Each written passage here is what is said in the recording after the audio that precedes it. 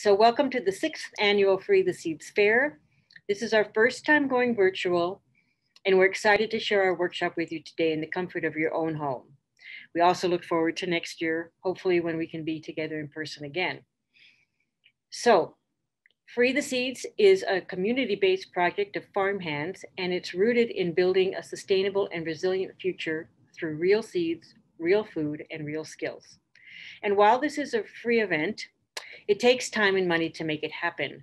So if you would like to support us with a donation or a contribution, we would love to receive it. And you can do that easily by going to freetheseedsmontana.com to donate. So Chris Dye is our presenter today. Hi, everyone.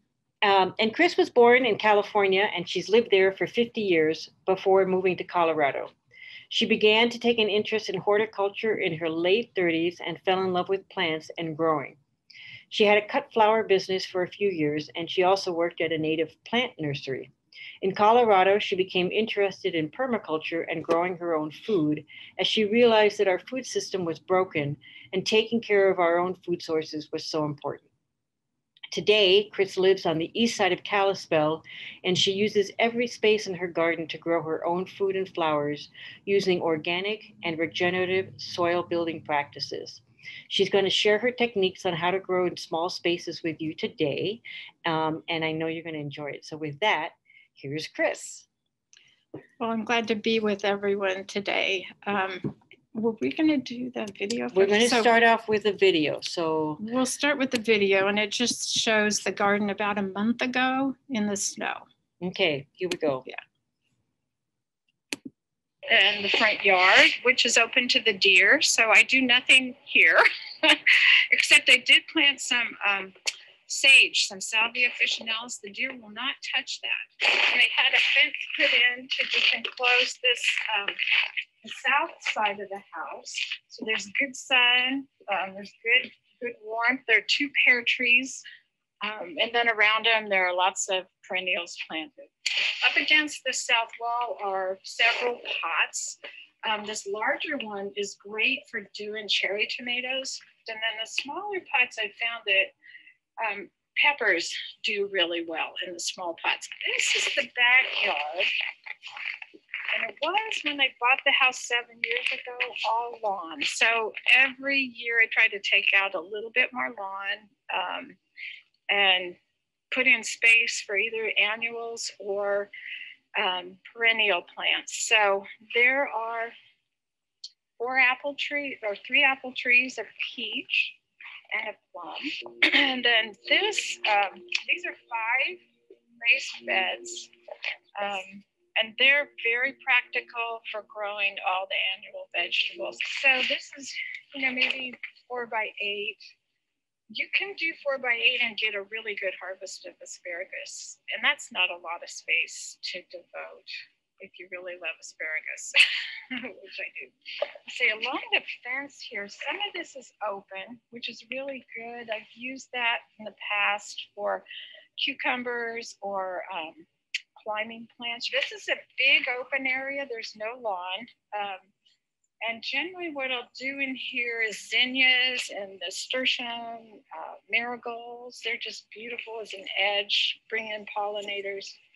And then in the center, I've done corn, or I've done tomatoes. I've done the winter squash. I've done little bush beans along the edge. So it changes every year. I do something a little different. This apple tree is surrounded by quite a bit, actually. There's 3 honeyberry plants. There's sage, there's hyssop, there's some St. John's wort, there's black currant. And then I have a compost pile full of snow at the moment. I don't try to, segregate and then do layers of green and brown. I just pile it on, and that seems to work. So this spring, by April, I should be able to take the material off the top that still is a little rough. Underneath, there's going to be a lot of good compost and worms. This is like a dry, sunny spot that was a little hard. One of the things you have to consider in a garden is how are you going to water? How far does the hose stretch? So the hose I have is way over by the pots, and I'd have to bring it down this sidewalk. So I don't often water this. It's on its own. So it's been really good for the thyme that you can see peeking through the snow. You can harvest thyme all winter, all year, really. And then the sage. The sunflowers I planted once, and they have planted themselves ever since. So there are sunflowers all over the garden. These I've just kind of left. Even though I'm not really harvesting anything from them, it's just attracting all kinds of life, which is good. And this is good sun, so I've planted tomatoes, basil, peppers in here before.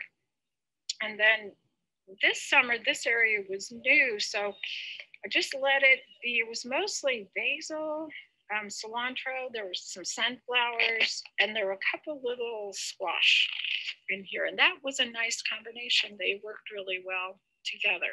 It's a Haralson apple tree. I think this is my favorite. You have to wait a little in the spring to harvest it, but it just has a really good flavor. And I still have a few in the refrigerator. And this area is a little hard to water, so I haven't figured. In the past I've grown cabbage in here. It gets pretty good sun, so I've even grown corn in there a few times, but my idea is to just let it become perennial plants. Look, this is a hazelnut, and I think they don't produce really heavily every year. You get these mast years. So the year before, there are actually quite a few. And then this started out as a pretty small plant, and it's been in the ground maybe 4 years. So it has really grown pretty remarkably. Elderberry plants. Started those with just little 1 gallon starts maybe 5 years ago, and they love it here. I got it from Grower's Greenhouse. It was maybe about $100. It has a plastic cover. And so I use it to just harden plants off. I start them in the basement, and then after they're transplanted, I can bring them out here and grow them on until I'm ready to put them in the garden. Along the deck is a planter that's about 10 feet long and a foot wide. And initially I wanted to grow peas and lettuce because this is shaded in the afternoon, but it gets the good morning sun, and they did really well. But there had been mint in the area that I thought I had gotten all the rhizomes out. But after just 1 year, the mint's growing up through the planter. So now it's just a mint bed. And I like that. So I've got peppermint that I dry for tea. We have other pots that I'll bring out. This has good sun. So I've grown peppers, eggplant, basil, lemongrass in pots in this area. So there are these 4 raised beds. These are just cedar fence boards with some 4x4s, and you can see it's like lined with palm binder. That way I'm hoping the wood will last quite a long time. And then these are pretty high. So what I did is I put a bunch of clippings and wood, just debris from the garden, and then the potting soil on top. Like peppers in this bed. This is good space for maybe 3 peppers, and then I had a bunch of basil. The basil loved it in here. It was really protected. It's the best space to grow the basil, and the peppers did really well in here too. Then I had a couple cucumber plants and more basil. And then there was a little cherry tomato and more basil. And this little bed was an experiment. I had a little hibiscus in there, but we just don't have the heat. So this is just water. Water is kind of it's a way it'll absorb heat and kind of moderate the temperature in here a little. Get maybe 10 degrees difference at night between inside here and outside. And then yesterday I was in here and it was about 70 because the sun was out. It felt so good. So it isn't really practical to grow in the winter here. You take a break and then start over. this is my basement, and I have 2 grow lights. They're like a foot by about 4 foot, and I have these boot trays that are perfect for just holding the different seedling trays. You can water, and it's protecting the tabletop. I love these little plastic containers. I've gotten these. You can get them at Hooper's, or you can get them at Plantland, and I just reuse them every year. I wash them out, rinse them, and then reuse them. But I love this for starting the smaller seeds. So this size is really good for doing lettuce or broccoli or cabbage or onions. You can do a whole bunch of little onion starts. And so this tray, you've got, I guess, 12, different possibilities of things, different varieties you could plant. And it's in a nice compact space. So this is more for you do an individual seed in each one of these, or maybe just a couple small seeds. But this dries out more quickly than these larger containers. So I think I really do prefer this. But once again, you have to be really careful with the watering. And I think watering is the most challenging thing with starting plants from seed. Not too much, not letting them dry out. And then the consistency when you're trying to water something like this, the edges usually dry out more quickly. And then you'll have a few cells that are just really wet. I've got this little bin to put soil in and to transplant and do the work. And I like this. These you can get at Home Depot, and they're really for mixing concrete, and they're not very expensive, but it's just a really nice way to contain the pottings. I have seeds ready. I usually don't sow any seeds until the end of February or the first part of March. So these are all the cool season things. There's spinach, there's some onions, there is lettuce. So I'm being really disciplined, not trying to start things too early. It makes a difference if you wait. And I think that's the big challenge with starting seeds inside, is holding off and then giving them a situation where they get enough light so they don't stretch. Okay, we're now going to go to the slideshow. No, we're not. Let's see, we're here we are. There it is. Okay. Share. All right, everybody, here we go. Here is the slideshow that Chris is going to host. All right, so we'll go through these, and there's some pictures of the garden in summer with some color. And I do think, don't be intimidated if you don't have a large space. There's so much you can do in small spaces. And I think food is beautiful. I grow mostly food. I do some flowers, but my focus is food. And I think the radishes are beautiful. Food is beautiful. And so my backyard is about 50 by 75. And there are lots of different little small spaces within this backyard. This seeding area where I do have some pots, it's real easy to monitor. And then I spend a lot of time out here. I usually in the summer, I'll come and sit and have breakfast and just observe the garden, just look and enjoy. I think that's important. We don't slow down enough and just observe, just watch the birds, listen to the bird song. And then I'll take a walk around the garden every morning to just see how things are doing and what might need water. And then here again, there are these pots up against the south wall. So you need to consider the needs of the plants you want to grow. And it is pretty remarkable with this wall in the summer. In the afternoon, you can walk past and you can feel the heat radiating off the wall. So it's fun to notice those kind of little microclimates in your garden. And this is just a shot of, you know, the pots in early summer. The first couple of years I did grow tomatoes in the smaller pots too, but once again, the peppers just do so much better. And then this is a really narrow space along the sidewalk. So I think it's a really good use of that space to, you know, just have the pots. And then this is in front of my son's home, and he did, these are 2-gallon pots, and then there's some 5-gallon Ace buckets.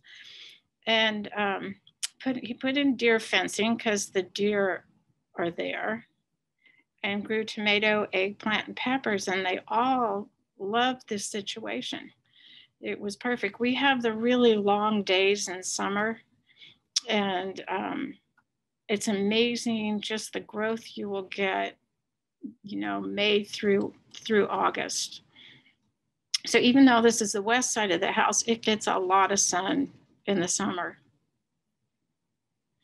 And then it's just a close-up of a pepper plant and the eggplant. And it, you can see the little flower, the eggplant flower in the background. I think it's just really fun to notice all the different stages that the plants go through. And eggplant flowers are beautiful. I think, you know, they're pretty ornamental actually. And then this is a shot of the tomatoes starting to ripen in the 5-gallon pot.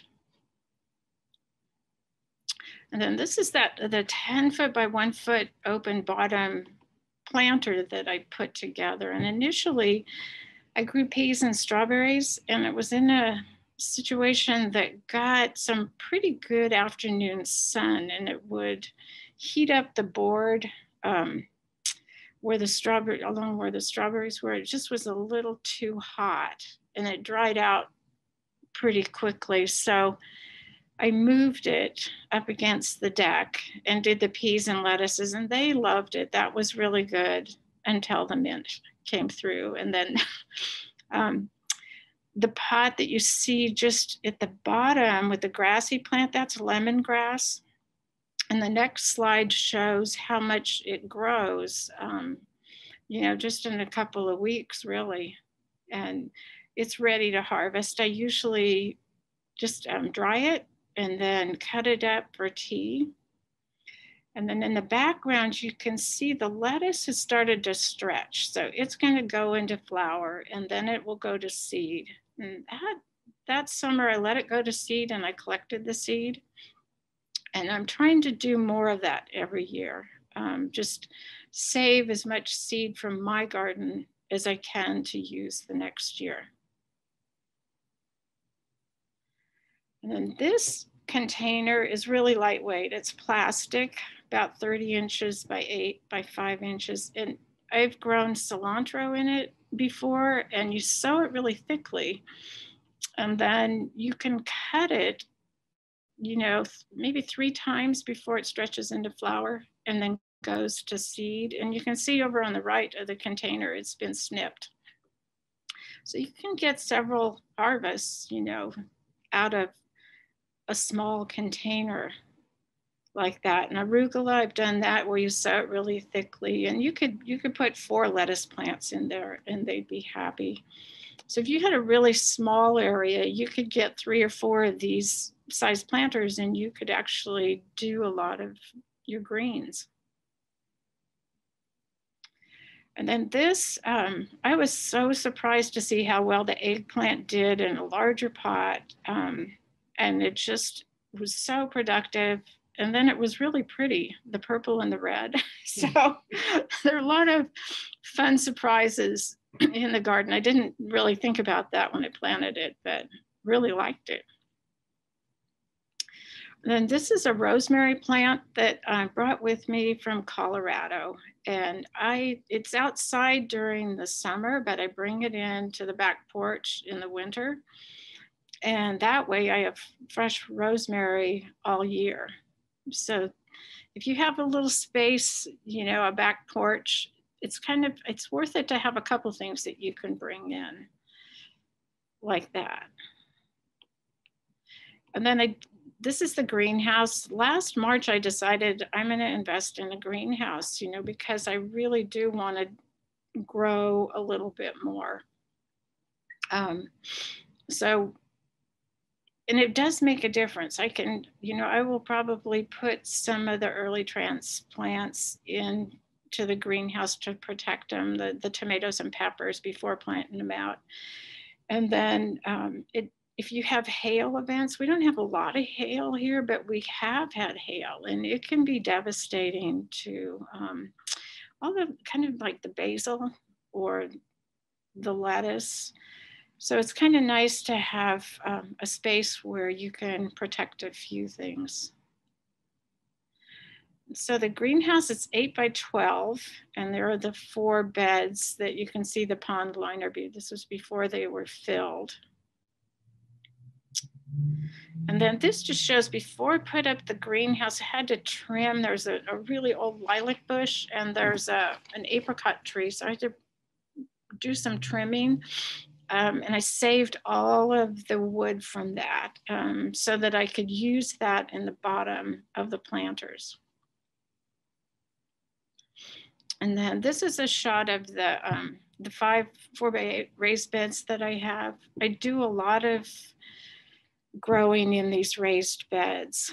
And I like them because they are pretty protected. You're not going to be stepping on anything if you have little kids or a dog or something running through.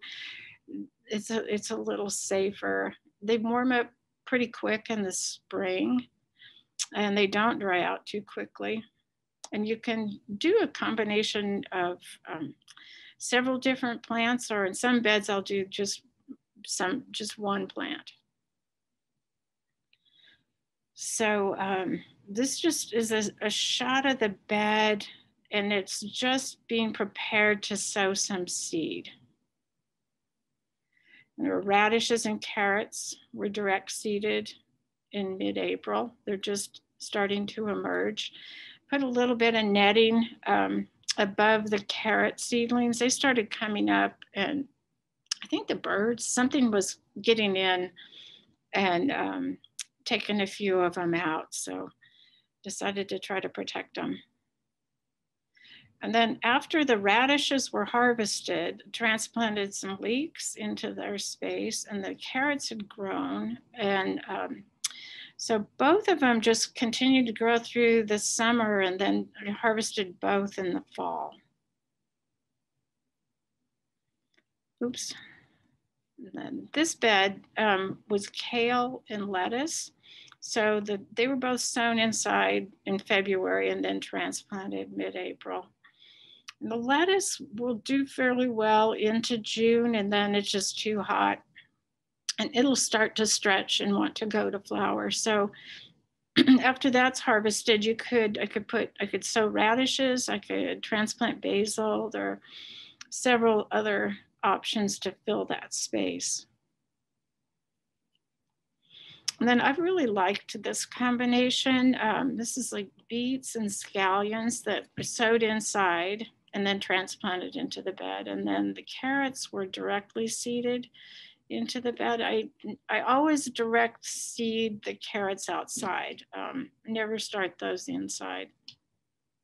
And then the beet greens are delicious. So as the season goes on, you can harvest the outer leaves of the beets, use them in sautés. A lot of times I'll harvest a bunch and chop them up and put them into a freezer bag. And then in the winter, you've got, they're ready for soups, or you can add them to rice or any kind of grain dish.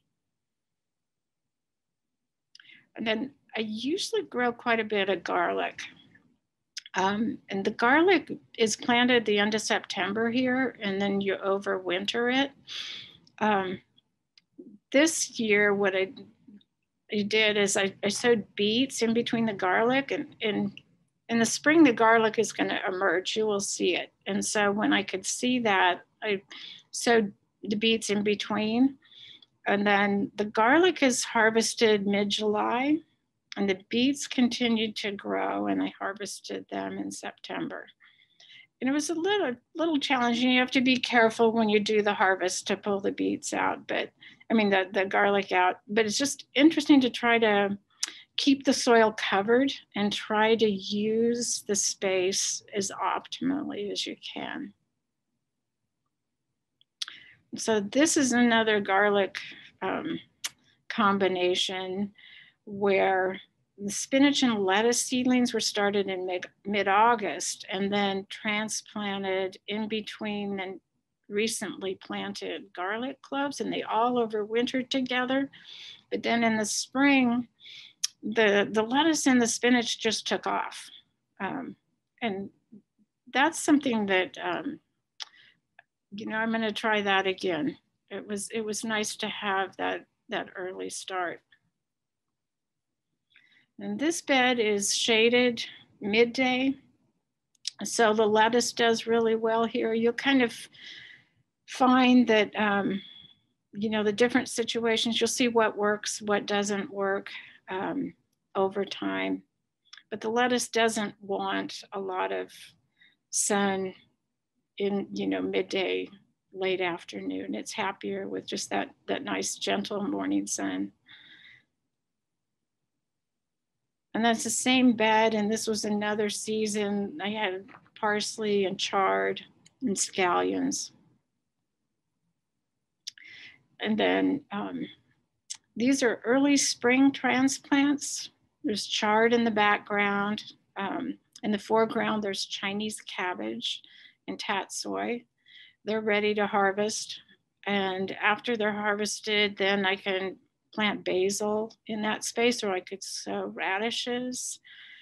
On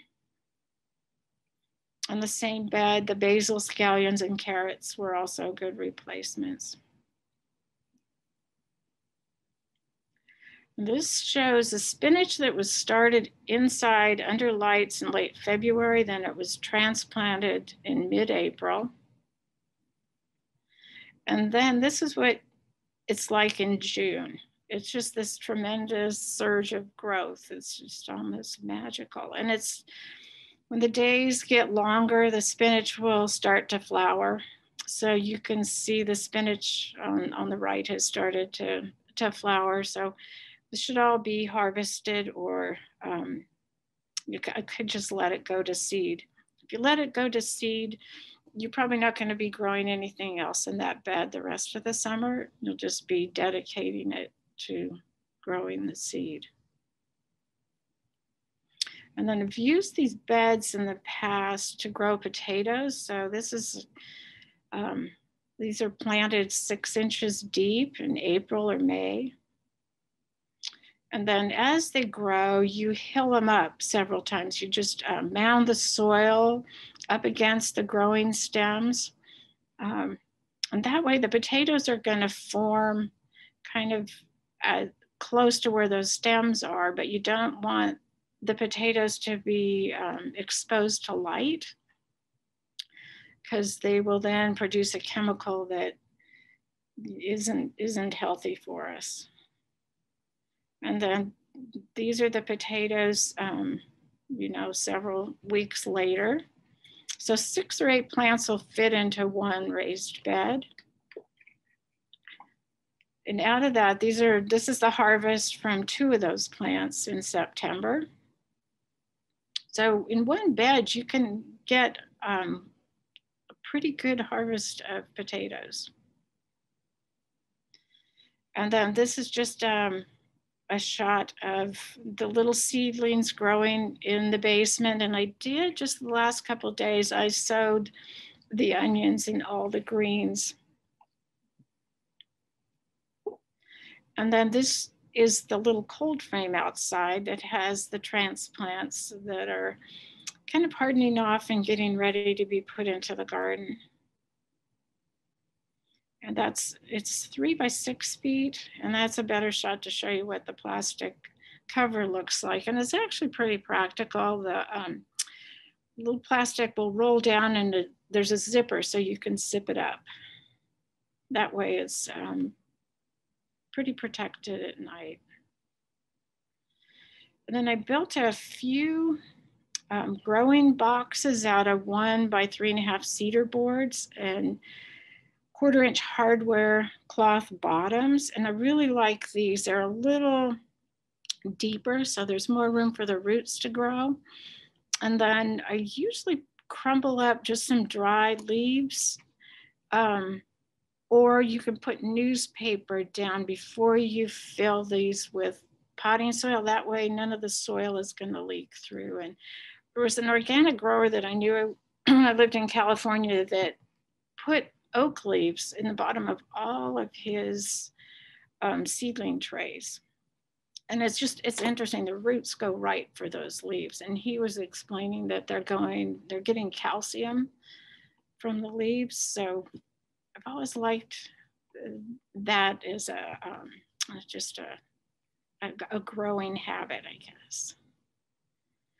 And then these plants, I took them out of the little cold frame and they were just on the deck for a couple days to just harden them off a little bit more. And then the tomatoes, peppers, I sow the end of March. The corn, the cucumber, squash, beginning in May. And then all of these can be more safely transplanted into the garden in June. And so the raised beds, they actually offer really good protection for your young transplants, and they can be easily covered if need be. I think it's easy to monitor them, to just notice and then water. And then I use different grades of remade fabric to protect the plants. In the spring, we can have these times where you're going to get a frost, or it's going to even go into the mid-20s. And a lot of the early season greens can handle a frost, but when they're really little, it's better to make sure you do a little protection. And the remade is enough that it really makes a difference. And then this is a space, it's 10 by 5. And I like this combination. It has the strawberries, the tomato, the carrot, the basil. They all grew really well together. And it was close to the patio. It was pretty. So I keep trying, different combinations. Today it's just a strawberry bed, but this worked really well too. And this is what it's today, is just strawberries. And actually this is practical. It's a little more narrow. It's just 3 feet by about 8. So you get a lot of strawberries in that space, and it's actually easy to harvest and maintain.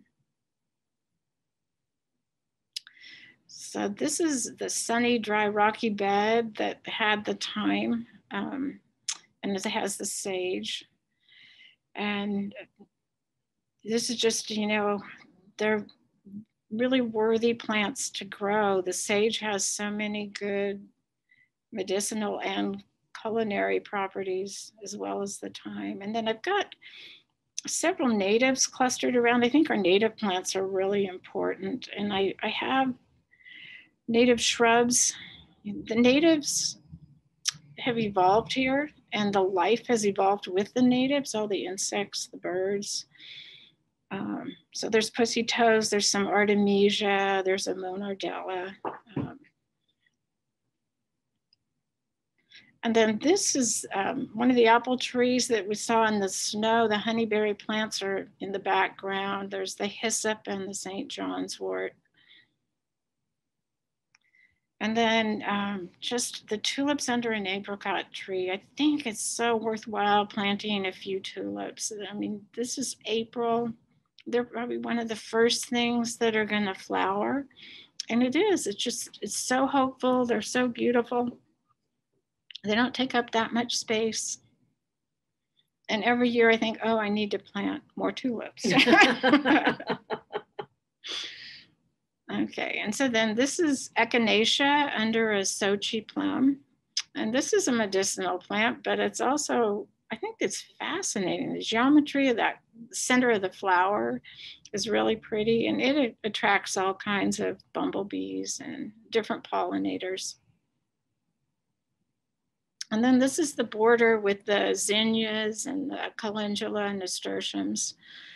And the calendula, once you plant calendula, you probably don't need to ever sow it again, because it's going to drop enough seeds that they come up on their own. The nasturtium, once you've had a really good frost and they've died back, you'll see all these seeds on the ground underneath, and usually I'll just collect some of those and then replant them in the spring.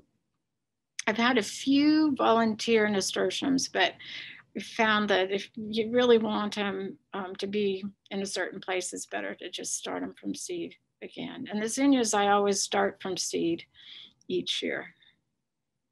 But they're so pretty, and they go into the fall. So to have that color even in October is really nice.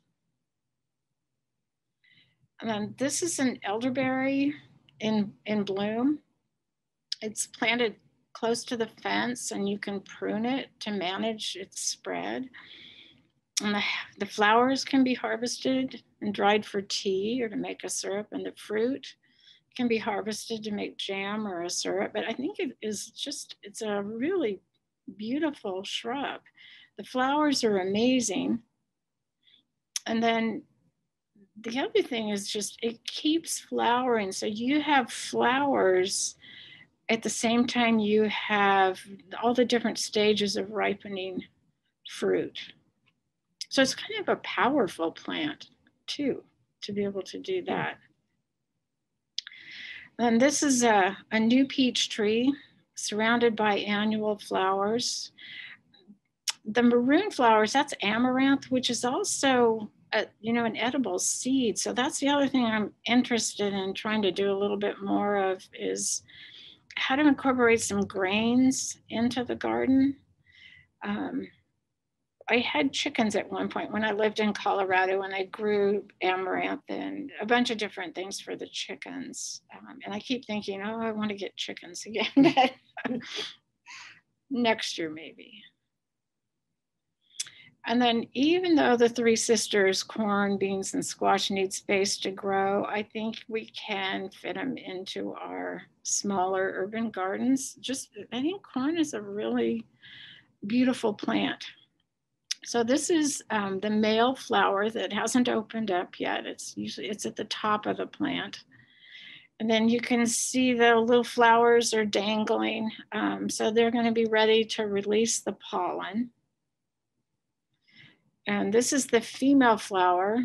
And each of these little threads or silks can be pollinated and produce a kernel of corn on the cob.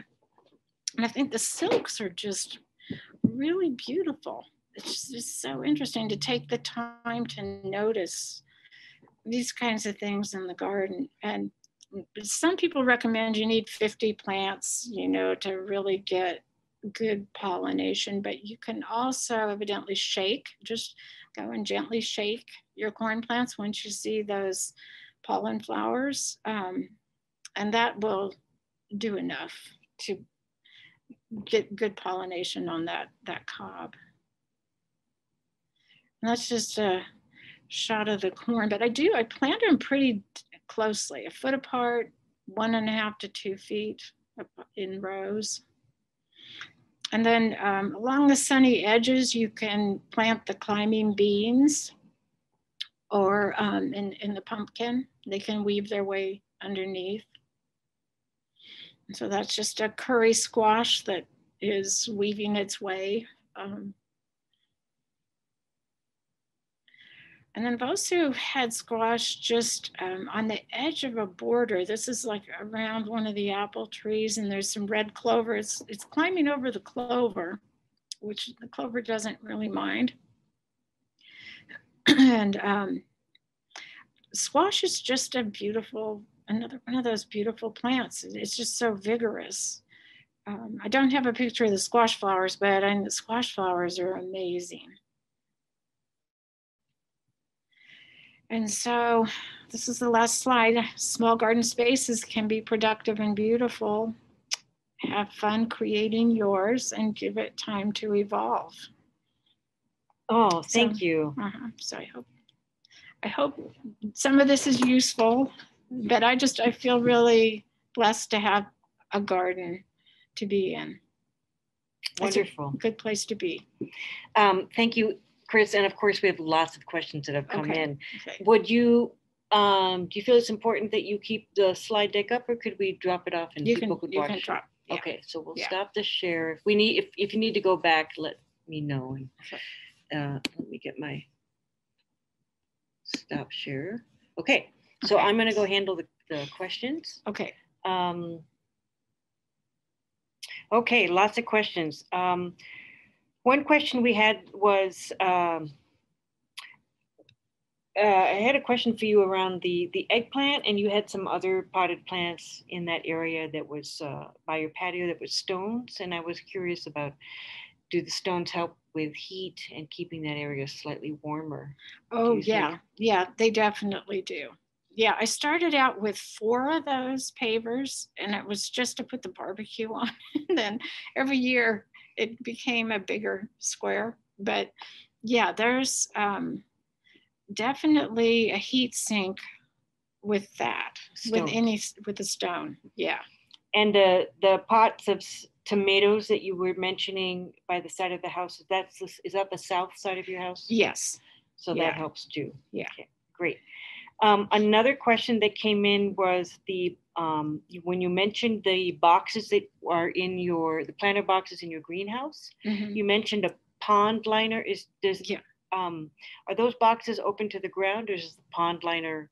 They're open to the ground. I think that's really important. If they're open to the ground, all the life in the ground can move back and forth. So you'll get earthworms, coming in. So yeah, I think it's really important to have it open. And so the pond liner is for the sides? It's only on the sides. For the wood. Yeah.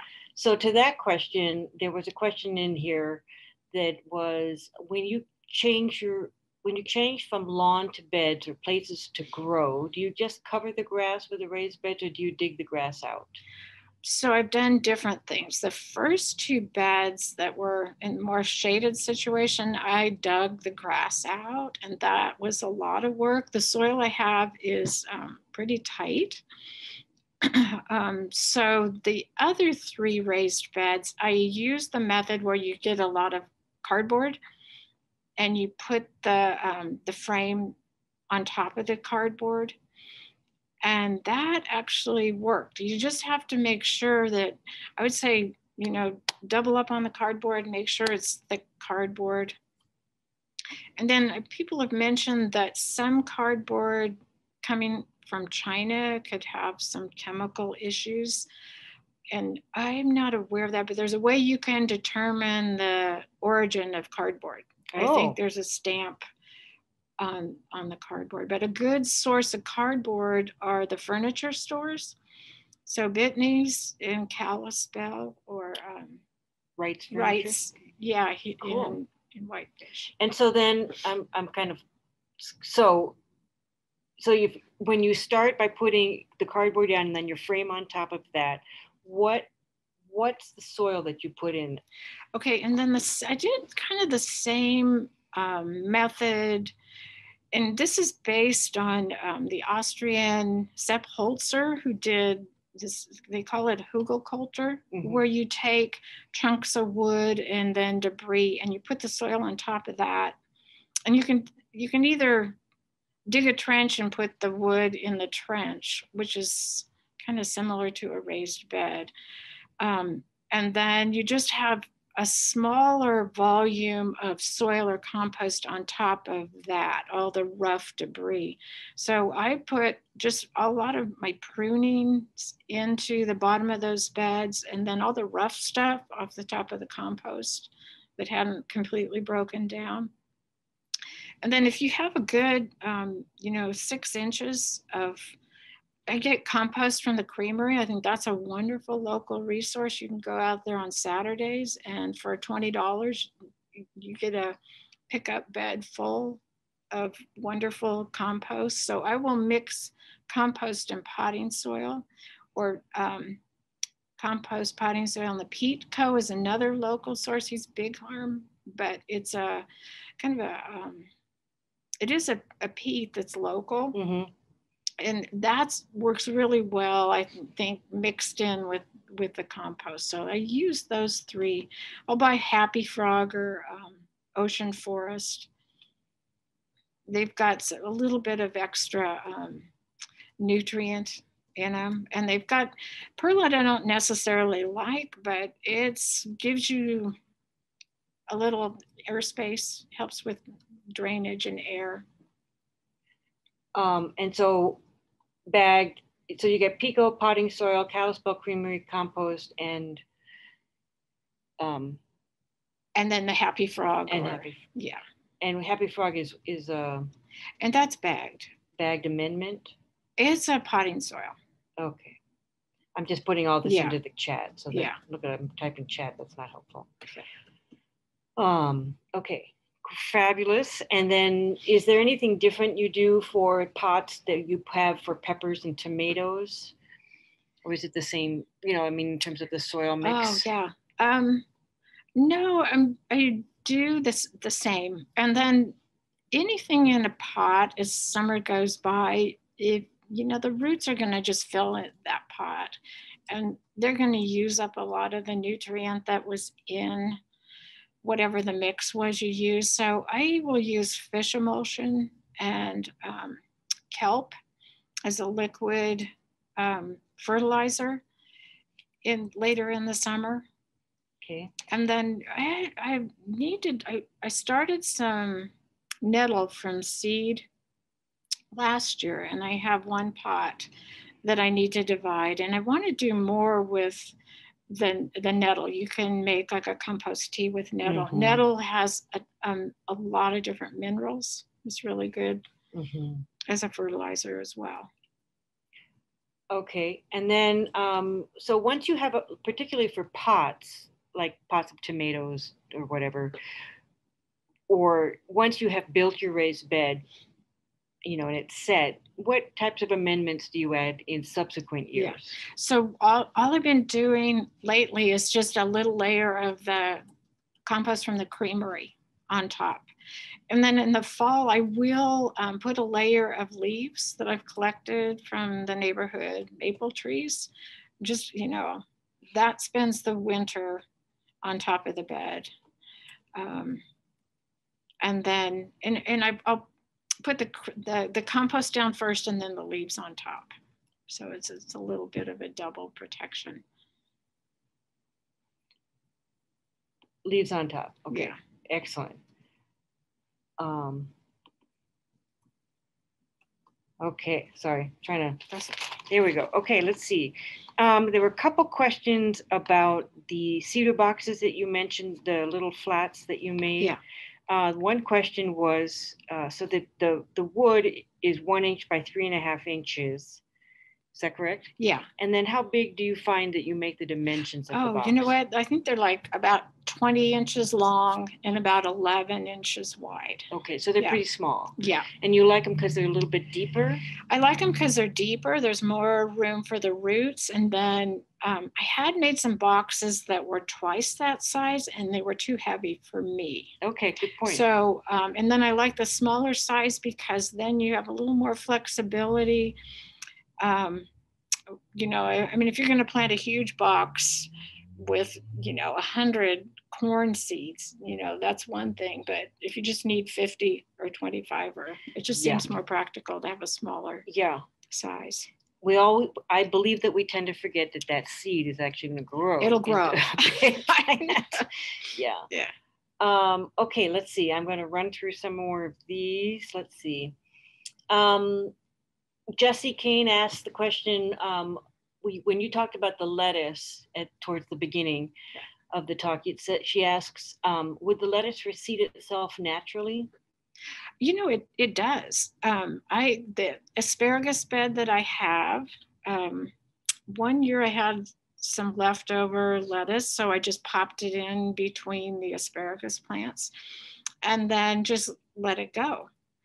And the next year they were back. So, yeah. And these are open pollinated or heirloom seeds versus hybrid seeds? Yeah, I try to be really careful. I don't sow hybrid seeds because I do want to be able to save the seeds. Excellent. Great. And then Tammy Mickelson asks, where did you get your greenhouse? Okay. Let's see. That's, I think the Greenhouse Mega Store is where I got it. And the brand is Palram, Palram. And it was like a little under 3,000 for the greenhouse. And then it took maybe 2.5 days to put it together. There are lots of different pieces, but the website describes the process and it gives you an idea. I got some help doing that. I was kind of like the second pair of hands, and then I organized all the little pieces for the process. But if you're really good with putting things together and mechanical, you could easily do it. I wouldn't feel, I needed the help. Sure. Putting it together. I watched you. I mean, I watched that process, and having it level and square was key. Yeah. Yeah. And another pair of hands was helpful a couple times. Yeah. What about that very effective cold frame that you have?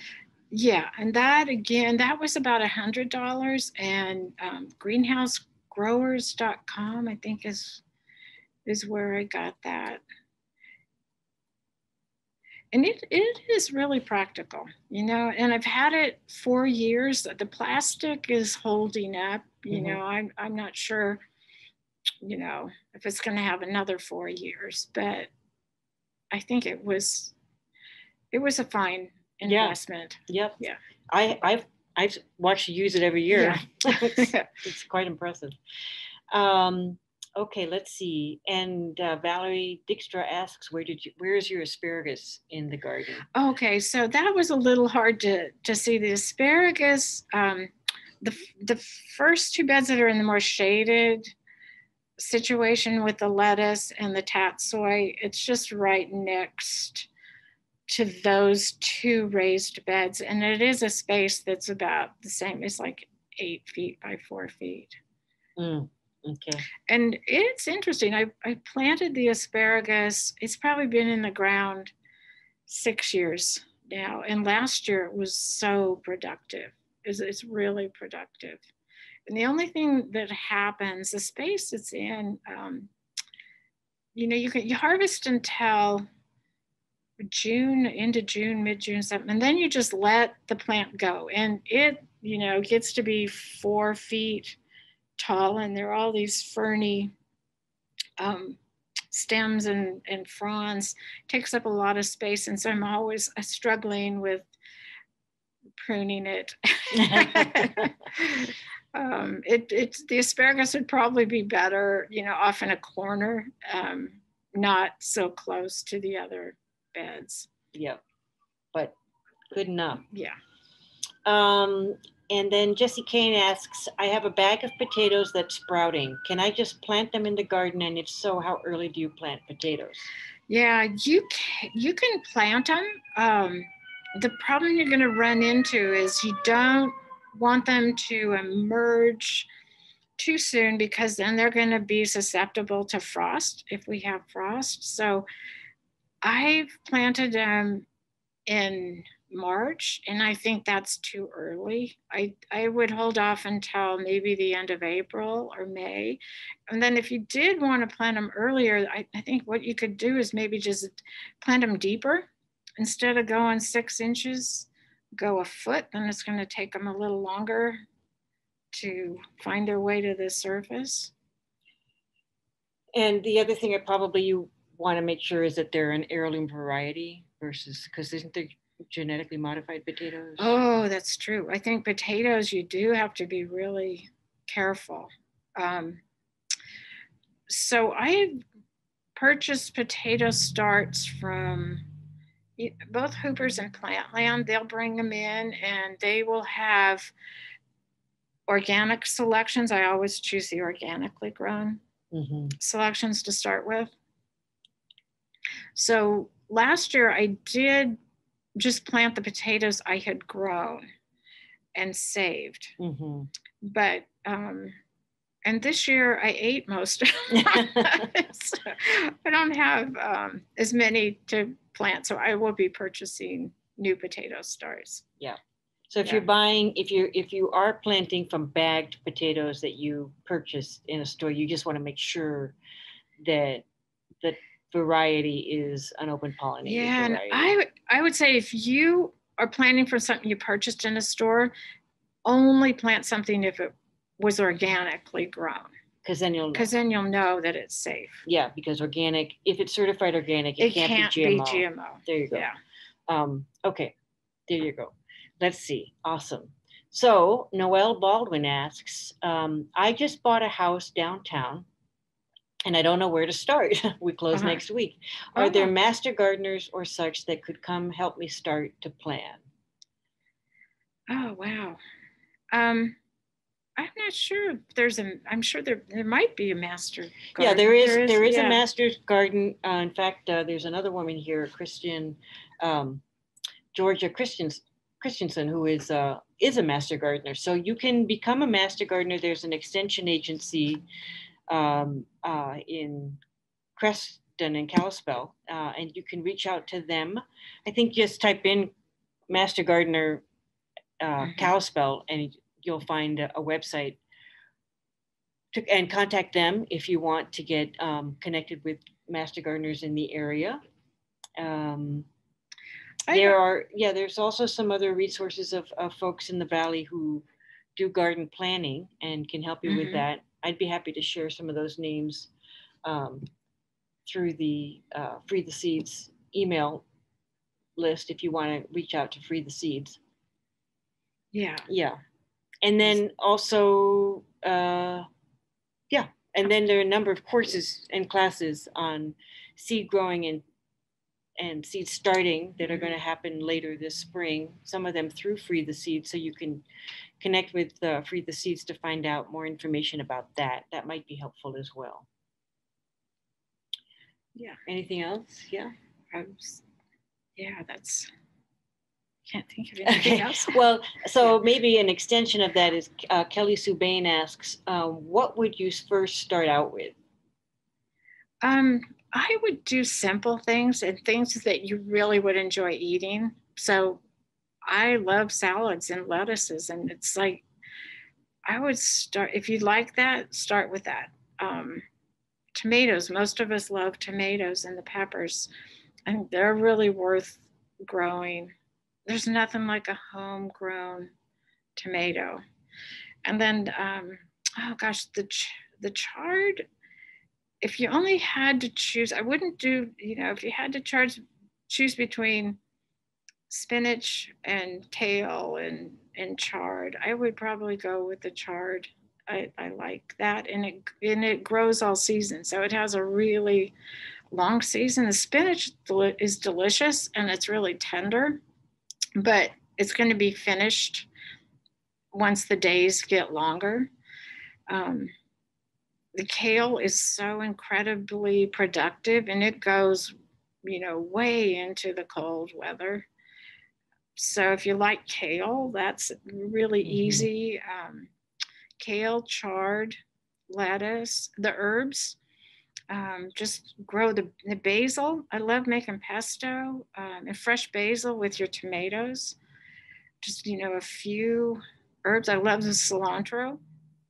And Chris, if you were starting out, just along these lines, if you were starting out, would you recommend somebody maybe buy their basil starts or their tomato starts? Exactly. Farmers Market is great. And then Terrapin Farms, you can go, they have a little farm stand. So between the Farmers Market and some of the small growers and then the nurseries, you can pick up a lot of starts. So if you're just starting out, even your tomatoes, go get your tomatoes and peppers from the farmer's market or the nurseries. There you go. And the Okay. basil. Yeah. Okay, great. And so somebody, Kat Roche asks, where did you get your fruit trees? Those I got at Hooper's. So they were local. Okay, yeah. Great. Yeah. And then Patty Armbruster asks, do you, at the end of a season, do you keep, what do you do with your, like, so you showed us the pots where you grew your tomatoes and your peppers. At the end of the season, do you replenish? Do you empty the pots of their soil? Do you keep the soil in there? Like, what do you do? What I do, years? So what I do in the fall, once the tomatoes and peppers are finished, I take that soil out and I just spread it in a little corner of the garden. And then I gather leaves in the fall and stuff them into the bottom of the pot. And they kind of just hang out in that pot. But in the spring, you lift it up and there are earthworms, at the bottom of the pot with those leaves. And I'll just like crumble the leaves up. And then it's a, fresh potting soil mixed with compost for the next season that goes into it. But take all the soil out. I was initially just, worried about the pots freezing and losing them that way. So I think it's really good to take the soil out if the pots are going to be outside. Mm-hmm. Because otherwise the moisture in the soil just going to expand. Yeah. And I think it's good to just refresh and renew. Mm-hmm. And who knows? It's just carbon's going back. You take that old potting soil, put it in the garden, and I think nature heals it somehow. Sure, and it can be useful again. Yeah, and you didn't mention, I mean, I've watched you do this, but you didn't mention your own using your own compost source.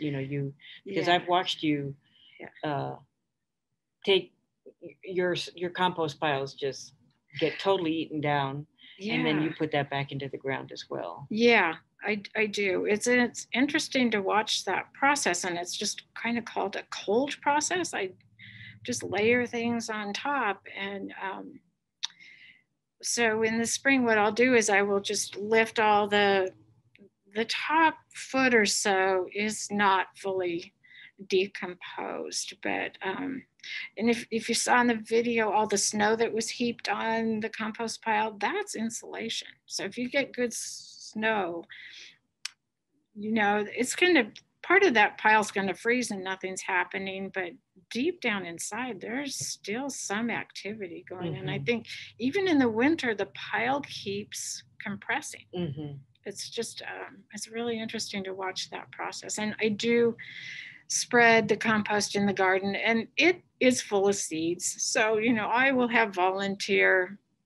arugula or calendula coming up, but those are easy enough to deal with. I don't mind. Mm-hmm. Yeah. And I'm thinking also, because you've got compost piles all over your garden. Yeah. But I'm thinking of the one that's in the northeast corner by the hazelnut. Yeah. And I've watched that, break down really fast over the course of a summer. Can you share a little bit about what you do that helps it break down so fast? I do nothing. I think it's just the life in the soil is you water it? But I will water it a little.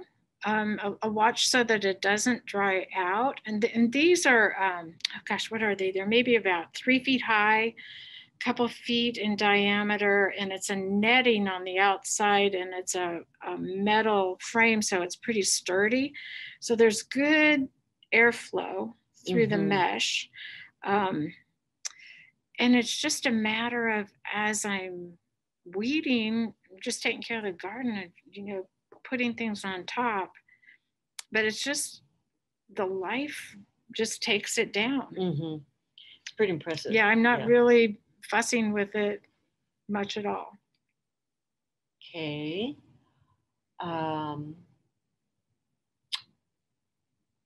Folks, I think I've asked, I don't know if we've answered it, but I think we've asked. Oh, nope, here comes some more. Okay, let's see. Patty offered some more information about the potatoes. She Good. says MSU Potato Lab has lots of information on potatoes and understanding of the diseases that are associated with potatoes. They do suggest that people buy Montana certified seed potatoes so that you don't inadvertently pass on or distribute any potato diseases. So because we grow so many potatoes and we eat so many potatoes, and most of those are limited variety, they can be susceptible to disease. So this is a way to prevent getting those diseases into our soils, which then could be passed on and accelerate those diseases. So that's another resource for information about potatoes. And usually if you buy seed potatoes from any reputable source, those will be Montana certified seed potatoes. So that's another way to go. Here's a couple more questions. Thank you, Patty, for that. Susan Keller asks, how long can you extend the season with your cold frame? The cold frame, the cold frame I just use to get things started in the spring, the little 3x6 cold frame. The greenhouse, I'm hoping that, and it depends on the season. It depends on if you get, last October, we got a really cold snap. I've forgotten what that was, but if you have something and it's dropping down into the teens, that the greenhouse, it's not insulated around the base really well. So if you've had some good sun during the day, I can, maybe get 10 degrees difference between inside the greenhouse and outside. But if it drops into the teens, that's going to be freezing in there. Yeah. So it's going to, tell me where I'm wrong here, but my story is that in the greenhouse, what you've done is you're sort of holding the ambient temperature, and because it's captured, if you will, it'll keep its warmth a little bit longer than just outside. And so it's a better protection for light frost. But if you have cold frost, you probably want to cover your plants as well. The cold frame, tell me if this is, I'm not sure if this is what the question is specifically, but as I understand it, you're using the cold frame to harden the plants off. Right. So the types of things that you'd put in there probably first would be your broccoli and things like that? Right. All the cool season veggies can take the lower temperature, so they're going to go in earlier in the season. And then I will wait. I won't bring the tomatoes or peppers or anything out if it's going to be in the 30s. You just wait. And so tell us a little bit about what it means to harden something off. Okay, so that is just to gently introduce the plant to a new situation. So you're going from inside your house where the temperature is fairly consistent to outside where you're going to have wider swings, and it's going to, be quite a bit colder at night. So hardening it off, it just is a slower process so the plant can adjust. Okay, great. And Robert Heckman asks, what's your basement temperature? So that stays about 60. I have a thermometer down there, and where I have the grow lights is right next to the furnace and the water heater. So I think there's a little bit of benefit from that, but I don't have any bottom heat, and I've just, used what the temperature that's down there, but it's fairly consistent at 60. And you don't have trouble with your tomato starts? Surprisingly, I don't. So if I just wait and, just sow them, and then you get some heat from the light. I mean, those grow lights are putting off heat. So for whatever it's worth, I use a heat mat under my tomatoes and peppers and eggplants, because I have the story in my head that they want it to be warmer. I don't know, but you Yeah, apparently don't. they've done okay. And then I'm a little limited with the electrical situation in my basement. So I've like all these extension cords going everywhere and then not another one. So, yeah. Jesse Kane asks, would you recommend adding some sand for carrots to make them easier to pull, or do you just pitchfork near them? You know, I didn't know that.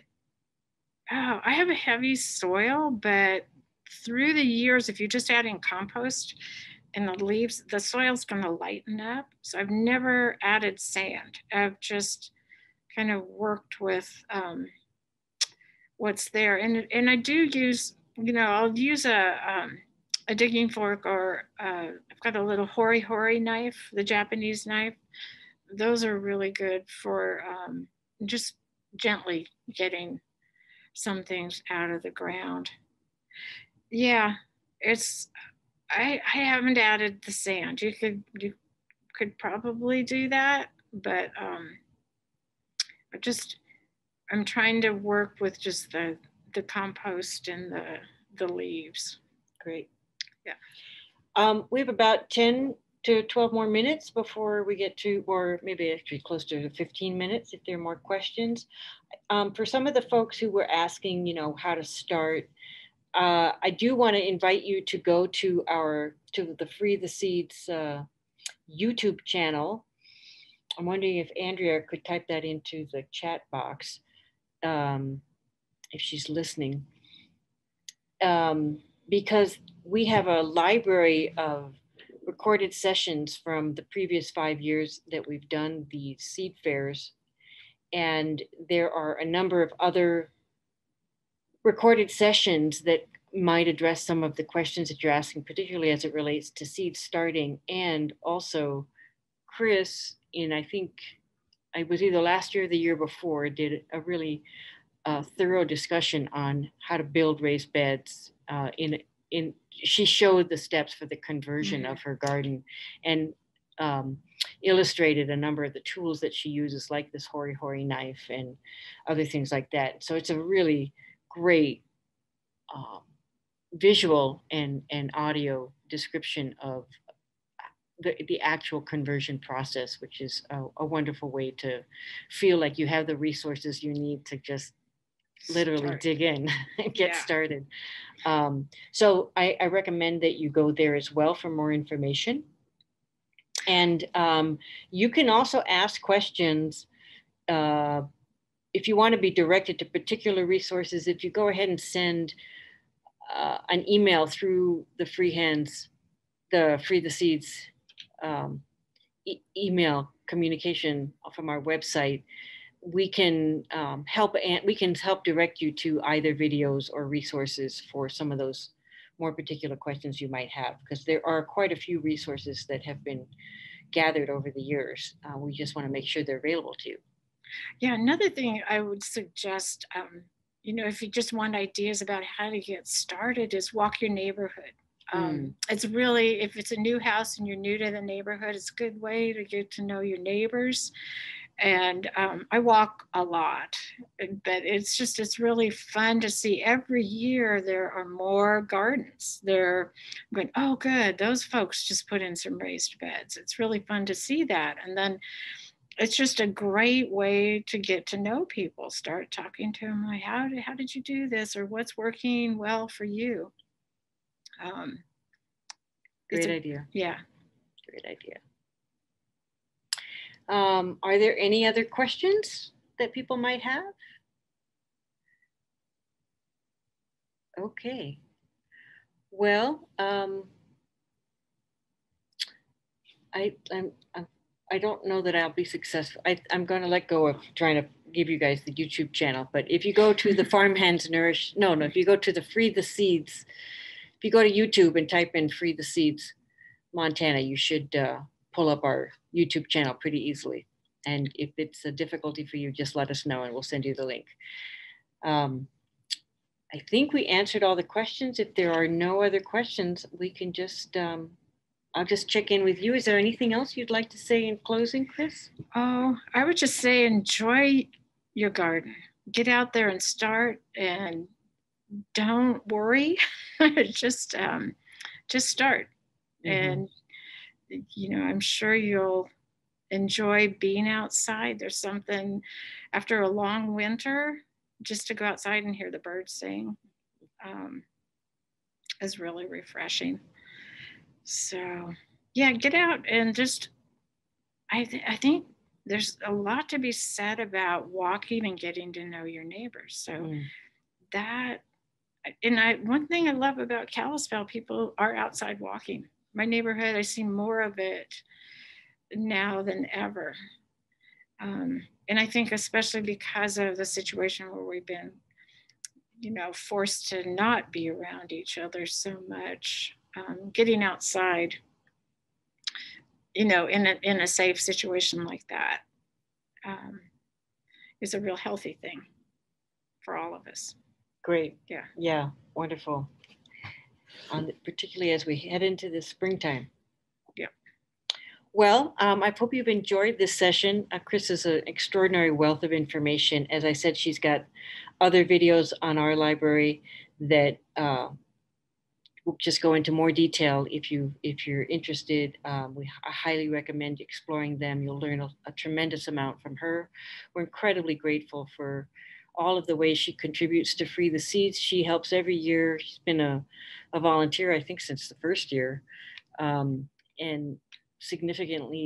most significantly participating with the organization of our seed packing and seed fair and seed distribution efforts. So she's just a tremendous resource and valued contributor to the effort. I'm glad to be a part of it. It's a wonderful thing to be a part of. Amen. So yeah. Yeah, good. Well, thanks everyone. Really appreciate you participating and joining, and I hope this has been helpful for you. We've enjoyed sharing our time with you, and I'm going to go ahead and sign us off. Yeah, happy gardening. Okay, yeah, happy gardening. Bye. I don't think I have to do anything. Okay, here we go. Well, thank you, Robin. You made it easy for me. Yeah. I'm going to just check my